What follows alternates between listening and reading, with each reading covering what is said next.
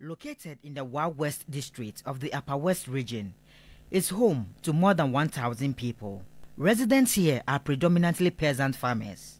The Wa West District Health Directorate demarcated the Jaklu electoral area as a CHIP zone, but no structure was provided, even though a community health nurse was assigned to the community. The community, in consultation with other stakeholders, allocated one of 2 classrooms serving kindergarten pupils as a CHIPS compound. This was to enable the nurse posted there to attend to the basic health needs of the people. We are using the AKG office in one of the classrooms for the nurse given by the district health directory, so that he will come in and assist us. As we are speaking, the Ghana Education Service said they need their place. Now we are in trouble.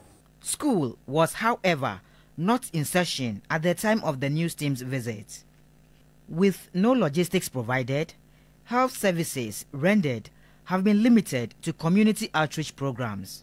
Frankly speaking, Jaklu is a community who is located far away from any of the health facilities. They gave me a stretcher, 2023, to be working as a nurse, but they didn't give a single logistics.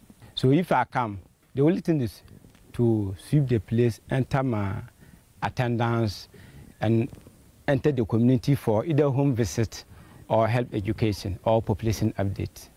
Residents, including expectant mothers, are not happy about the current state of affairs.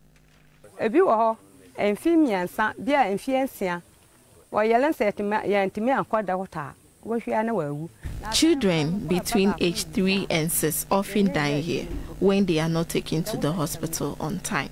My rival recently lost a child because there is no access to proper basic health care. The thing was to even give support to pregnant women and other patients, but because they realized that there are no, let me say, equipment in the center, most women stay at home. They don't even check their pregnancy when they are pregnant, and so to going to other centers is difficult for them. The nearest accessible health facilities are located in Gurungu and Wichao in the district capital, more than 10 kilometers away. The chief of Jaklu lamented that health emergency cases have given rise to infant mortalities in the community. He told the news team 5 children died between January and May this year while on their way to access care at the nearby health facility. We don't have rich men here, but we have started contributing money to put a befitting health facility in the community. We will, however, need the support of government and non-governmental organizations. While at the community, neighbors, friends and sympathizers from far and near have gathered on the compound of the assembly member of the area to mourn the loss of his younger brother, who died on his way to seek medical care at the district hospital after suffering an acute ailment. When the issue happened like that, we have a lot of premature deaths in this community. And as we are speaking, you yourself can witness it. A young guy who has married with 7 children, but he has just passed away. The Jaklu community is begging that whoever that hear us to help us so that we can have access to health.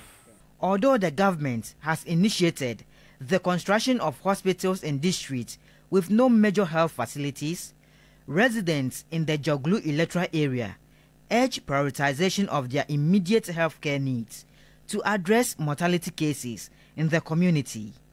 Stanley Nibleu, TV3 News, Jaklu, Wa West.